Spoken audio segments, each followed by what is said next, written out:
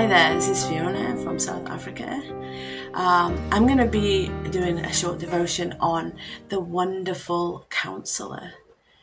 So I'm going to be reading from Isaiah 9 verse 6. For to us a child is born, for to us a son is given, and the government shall be upon his shoulder, and his name shall be called Wonderful Counselor, Mighty God, Everlasting Father, Prince of Peace. So I want to take a look at the name Wonderful Counselor in this passage. What is a counselor? So I looked up what a counselor is. And the definition in the dictionary says, is a person trained to give guidance on personal or psychological problems. So that's the world's view of what a counselor is. Some qualities that I've experienced from being counselled over the years by many people in my life, good influences. So some qualities include a good listening and communication skills, really important. Having confidence in themselves, being non-judgmental, observant and respectful. Someone that accepts me just for who I am. Comfort, gives comfort, to exhort and encourage me, to someone who guides me, someone who I can trust. Trust is very important. With compassion and empathy, and patience and perseverance. We don't always get through things quickly. With gentleness and hope, and someone who is peaceful. So let's bear all that in mind as we break it down a little bit, what it actually means when it says wonderful counselor. So we read over the list of names and we're familiar with it, but if we actually look into it, into the scripture, we read over it every Christmas, in fact, and we just kind of, oh yeah, wonderful counselor, Prince of Peace, it means actually a lot more than what we think. The word wonderful in this text, it means incomprehensible, full of wonder and beyond your understanding. It's much weightier than how we use it now. We say, oh, that's wonderful, or oh, how lovely. It's not the way that it was written in the Bible. It's much weightier. Counselor in this verse means like a king, like Solomon, who gives guidance to his people. A king who gives guidance to his people.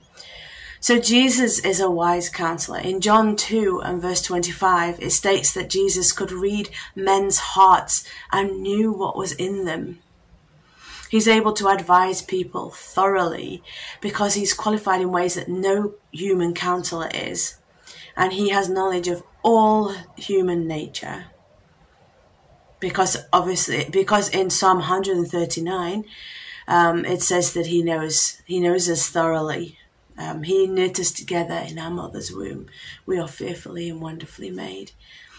And he always knows what we're going through and the right course of action to take. In Hebrews 4, verse 15 and 16, he says he's a high priest who is able to understand and sympathize with everything that we go through. So, in short, this is what the verse actually means. This is what the name actually means. So when we say wonderful counselor, what we're actually saying is incomprehensibly wonderful, wise, loving ruler who is most qualified to understand and know all the things we struggle with and guide us in the right direction.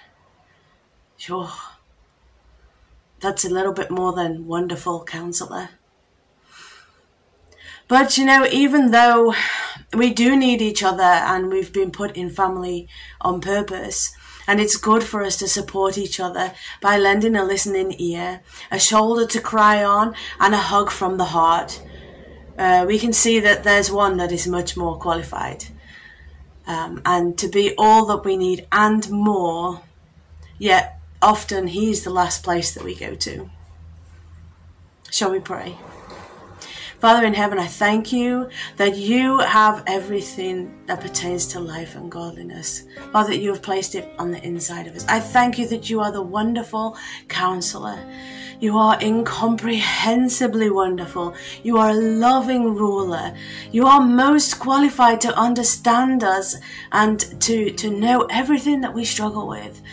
And Father, help us to remember that in times of trouble, in times of doubt, in times of struggle and strife, help us to remember that there is one who is incomprehensibly, wonderfully wise, loving ruler, who is most qualified to understand and know all the things we struggle with and to guide us in the right direction. Let us use you as our compass in life.